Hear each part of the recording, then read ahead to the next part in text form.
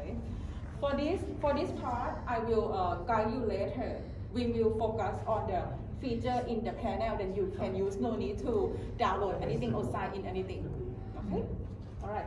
So I will select continue as guest first. All right. Like this.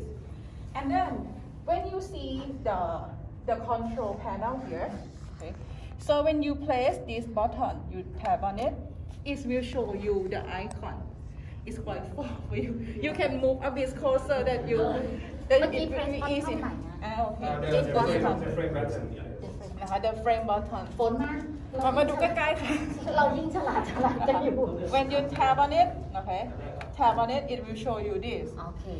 And then all the application is will located here. You just tap on it, and it will show you application that you can use. Okay. So the first application that I would like you to try, the name is Whiteboard. This one. So if you would like to write down something, you just tap on this, and it will have the whiteboard like this.